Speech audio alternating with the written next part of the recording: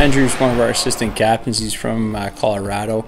He's been a great asset to our program the last 2 years. He's a real leader. He's a real motivated player. He brings a lot to the table. We're just excited to have him back for a second year. He's a well-rounded human being. He likes to rock climb. He does some crazy things. He likes to, he likes the Colorado atmosphere. He does his river rafting, like I said, rock climbing, all those kind of outdoorsy kind of things. But first and foremost, he's an outstanding character.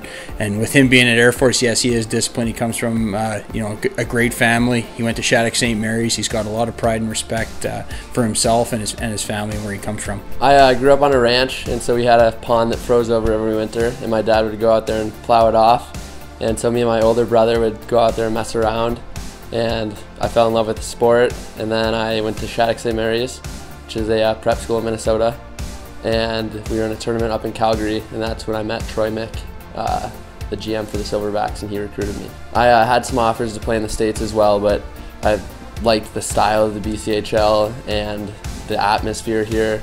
Salmon is very similar to my hometown of Steamboat Springs, kind of a small town, homey feeling, so I knew that I'd be comfortable coming up here. I'm obviously not a huge guy, so I didn't want to look for a very physical league. Don't get me wrong, I like to be physical, but I don't like getting killed every shift, obviously. But yeah, that played a big role in my decision. I mean, we had some positives and negatives from last season. Obviously, we didn't finish how we wanted to finish, but the returning players, we took a lot of positives from that, and we learned our lesson for sure.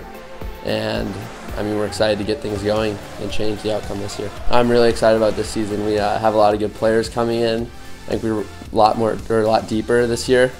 And we obviously might not have a Landon Smith this team, but hopefully we'll have more spread out scoring, so a more even team. Well, yeah, Air Force is in Colorado, so it's gonna be nice to play in my hometown or home state again.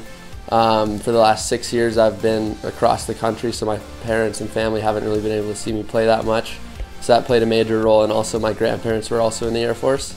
So it's kind of nice to go back and serve my country, and I'm really excited about it.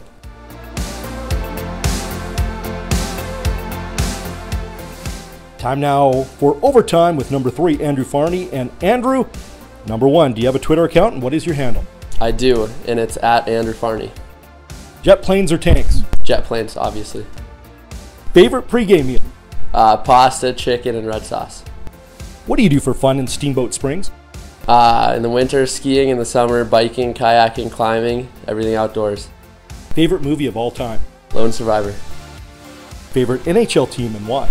Colorado Avalanche, because hometown, home state. Who is the most obnoxious hockey fan in your family? Probably have to go with my brother. Pizza or burgers? Burgers. What do you do in your free time? Anything outdoors, adventure. What do you always take with you on the road? Headphones. Gotta have music on the bus. And the best piece of advice given to you is? Always keep going, never look back, stay positive.